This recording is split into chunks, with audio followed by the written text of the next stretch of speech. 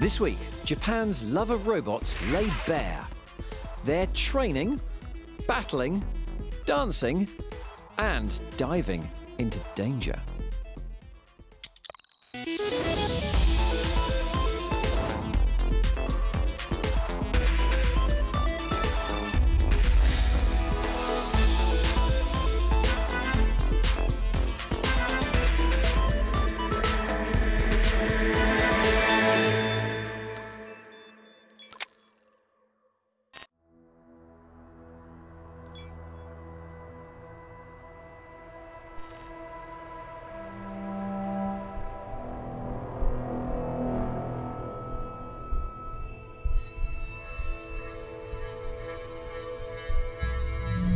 I've worn plenty of protective suits in my time, but they've always been to protect the environment from my body.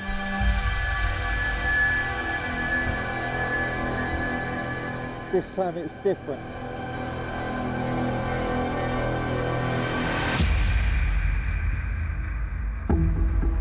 I've come to one of the most infamous locations on Earth. Until 2011, few people had heard of the Fukushima Daiichi Nuclear Power Plant in northeast Japan. And then, the largest earthquake in Japanese history changed everything. The resulting tsunami killed more than 20,000 people, and the 14-meter wave overwhelmed Fukushima's flood defenses. Ironically, it was the power station's cooling system that was flooded, and when it shut down, the radioactive fuel rods began to overheat and melt down. They reacted with the steam around them, filling units 1, 2, 3, and 4 with hydrogen gas, which then exploded.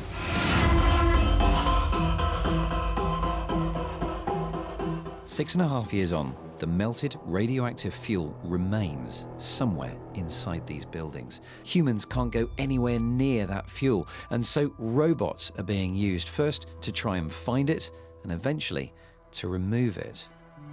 And today we've been given rare access to the site to help us understand just how hard that job is.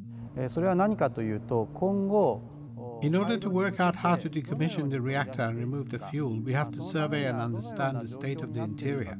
Only then will we know what kind of tools or machines we need to develop. Probably the most important thing that I'm going to carry for a long time, dosimeter. Tells me how much radiation I've been exposed to. The Tokyo Electric Power Company, TEPCO, is keen to show us, and I guess the world, how much of the radioactive debris has now been removed and how it's now possible to walk around most of the site without too much protective clothing. But to really understand the challenge the robots face in finding and removing the melted radioactive fuel, we do need to suit up. We're going inside Unit 5, which is identical to the units which were wrecked by the explosions. As you can imagine, it's really hot inside these suits. It's a confusing jumble of walkways and machinery, and it's difficult to appreciate that somewhere in here is a 7-story high tank of water called the Primary Containment Vessel, the PCV.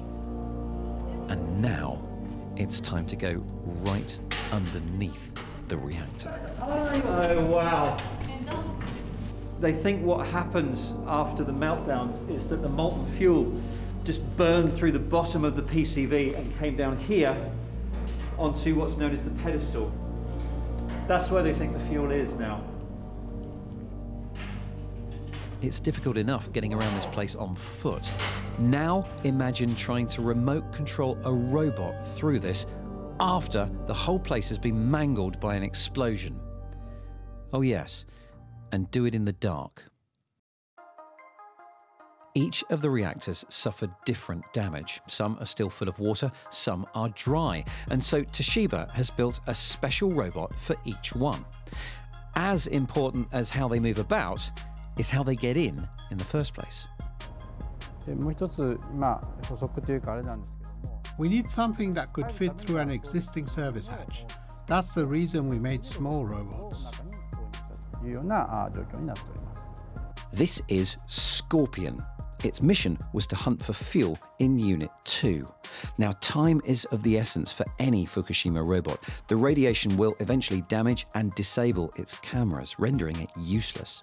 But the entire mission can also be upset by something far more basic.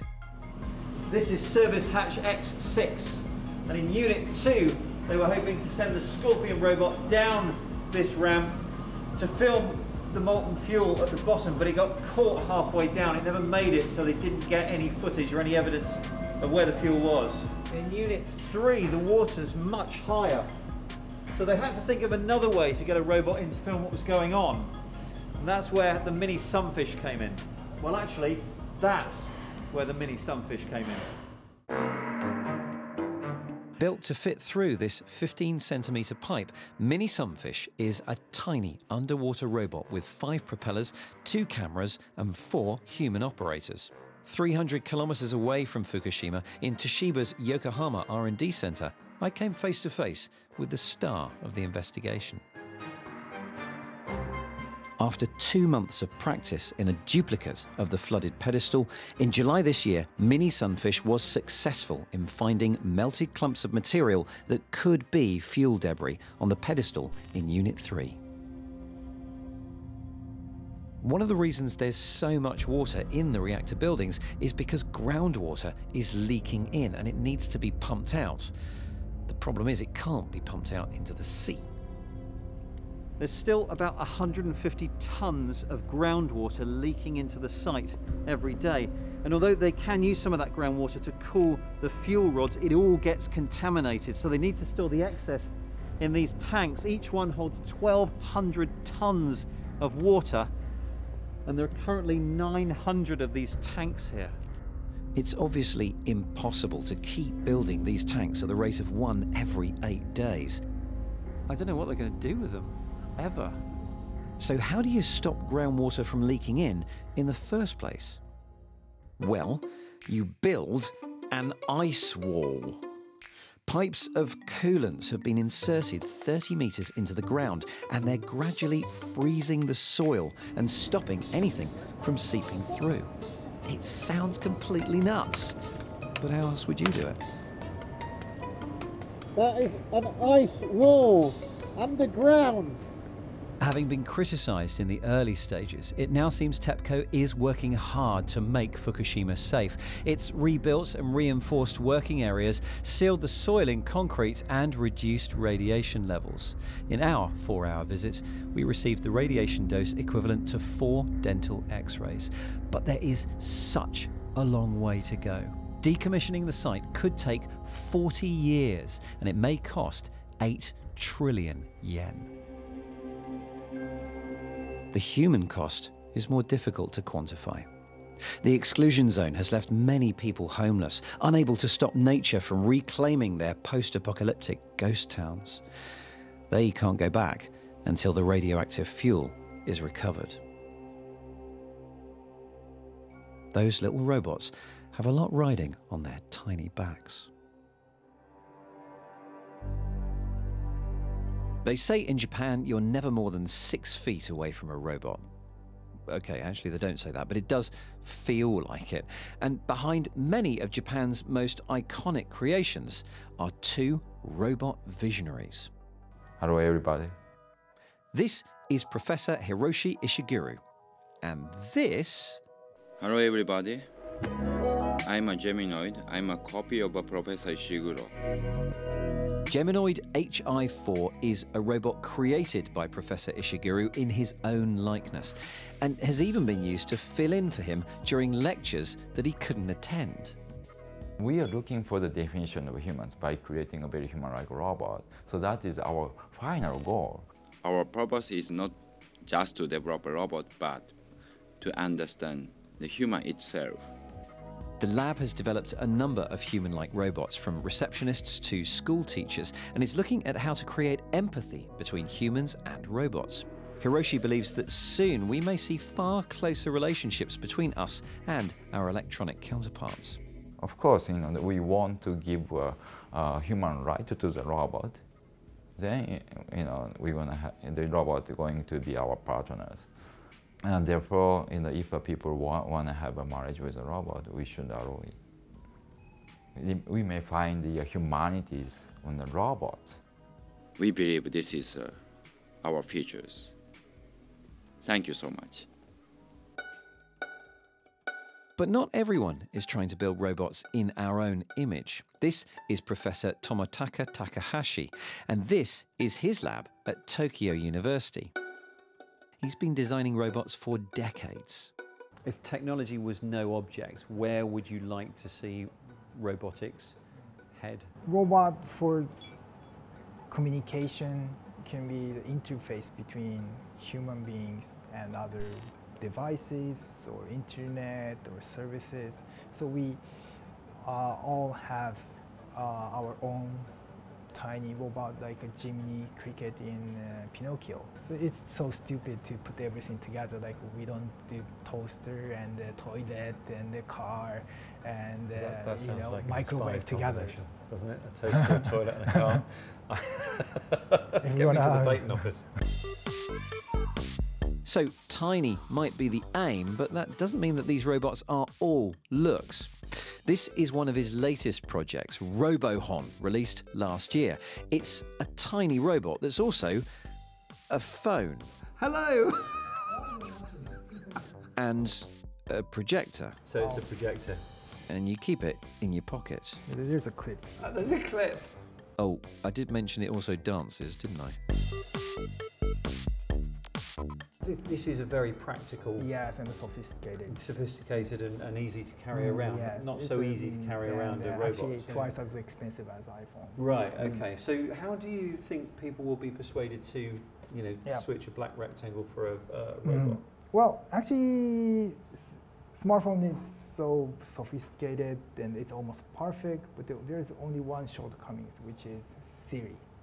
Siri is so smart, but people still don't use that in daily life. And but we can talk to pet fishy or turtle or even teddy bear. Yeah. So the problem is it has square shape like this. If it has an animal shape or human shape, we are willing to talk to them. If we're going to talk to our devices as if they're humans, then it would certainly help if they look a bit more humanoid. And if we want to do that anytime soon, then maybe little guys like these are the answer.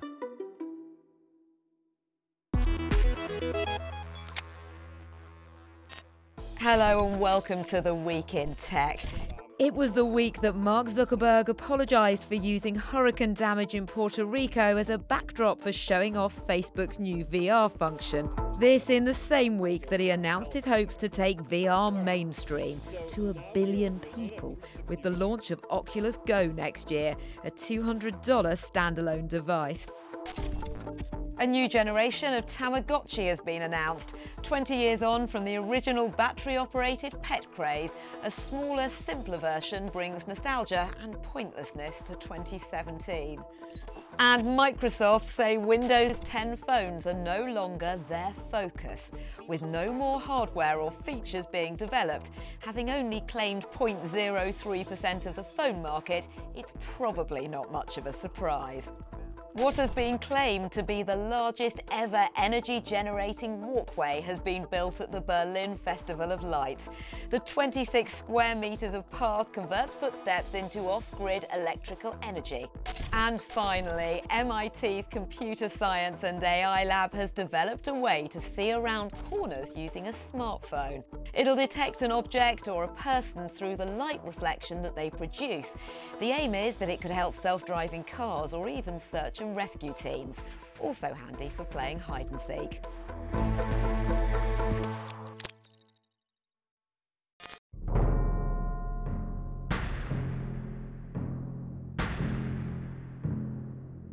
At Japan's Olympic Training HQ, a top secret project is finally unveiled. Any guesses? Yes, ladies and gentlemen, I give you Block Machine, the volleyball playing robot. Over-engineered? I'll let you judge, but it's hard not to appreciate the ambition. And here, where it's normally used to put the country's female youth volleyball team through their blocking paces, they say it solves a crucial problem that the Japanese women players face. After winning bronze in the London Olympics, we were aiming for gold in Rio. We actually came third in the world, yet we were the smallest in height. We wanted to give the team opportunities similar to practicing against taller foreign players. That's the reason for this machine. So, with not enough tall women to practice against, the University of Tsukuba designed the robot and the interface, which lets you simulate the speed, height, and typical formations of different international teams. And it has proved invaluable. Without the block machine, our players wouldn't have had much practice against opponents of height. So I think block machine contributed considerably to our bronze medal in the World Championship. There are plans, ultimately, to use computer vision to have the machine respond automatically to play. But right now, well, it's still one of the best video games I've played for a while. Left. Oh, yes. It's a remote control robot. I get to choose where the hands go, left, right, or middle, and how many hands. Oh, bad timing there. Okay. Oh, what?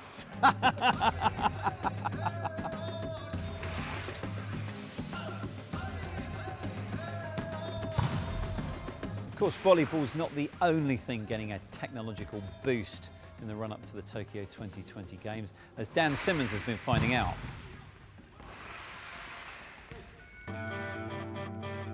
Tokyo 2020, and while the city will no doubt put on a brilliant Olympic Games, Yoshiaki Sawabe isn't so sure when it comes to the Paralympics.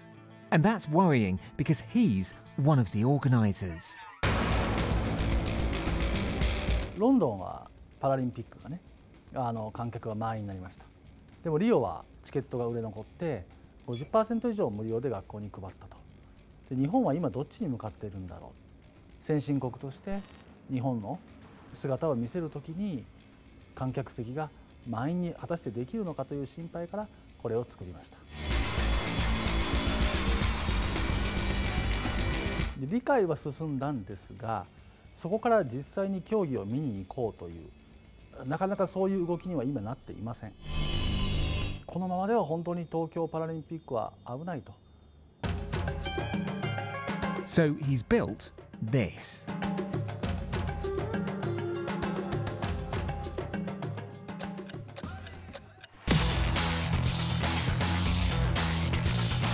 And it really is a workout for the upper body. Well, I guess it depends on how much you put into it. Oh, Leanne, I'm moving to the right-hand side of the course. いろんな人にもっと普通に体験してもらって、わあ、パラリンピックのスポーツって面白いなというふうに思ってもらえるような、そういうチャンスをどんどん作っていきたいと思って、これを開発しました。It's an exhilarating ride, and 3,000 people have already tried it out since the spring. Outside the office, we caught up with the 1 to 10 team at Japan's premier annual new tech expo, CTEC. This is Boccia, another Paralympic event that can be played by competitors with varying degrees of disability. But again, it's able-bodied people that Yoshi wants to get involved and interested in this sport that's been a highlight of Paralympics in the past. He's got 3 years to raise its profile to the Japanese public. This is a half-size automated version of the game space. Sensors keep track of the jack and balls in a game similar to bowls. The flashing lights and automated scoring help to draw players in. And the company's in talks with arcades, shopping centres, even bars to open the experience up to the public. Yokiyashi's been in a wheelchair for 20 years, so on a practical level, I asked him if Tokyo was ready to welcome other wheelchair users. しかし、多くの人が来た時に、1人か2人だったら大丈夫なんだけど、多くの人が同時に来た時にはまだ全く機能していません。3年間でもっともっと、インフラをですね、整備していかないといけないというのが東京の現状ですね。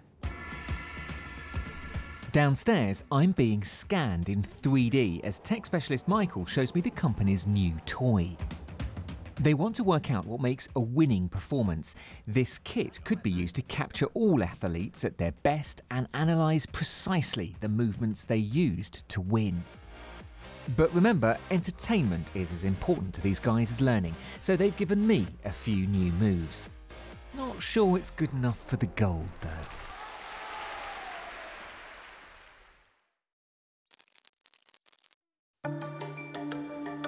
For the last leg of our Japan trip, I wanted to show you something of a Japanese tradition happening deep in the countryside, far away from the Blade Runner streets of Tokyo.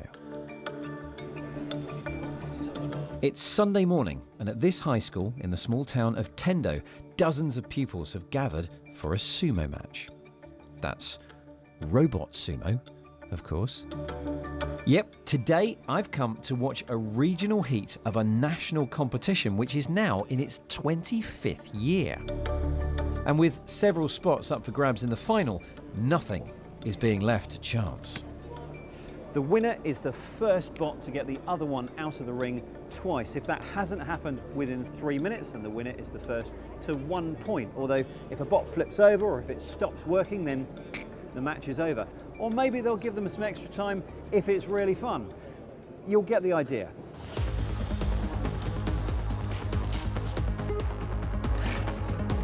They can't even push him across the floor. How is this going to work?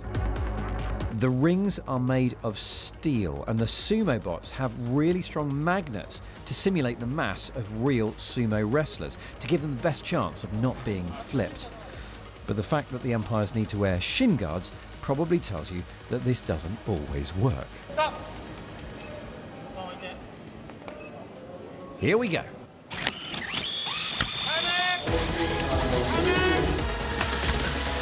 Yeah, it's quick. And the reason is that once the bots are left alone, these matches are taking place entirely autonomously. These machines are attempting to outthink and outsense each other in the blink of an eye. Someone who knows how best to gain those little advantages is 17-year-old Amani Mori. Her dad came second in the very first school robot sumo competition. Last year, she came third. I'm trying hard to beat my father's record. That's what I'm aiming to do. He had a big influence on me. Tactics include having a black bot, which is harder for your opponent's sensors to see.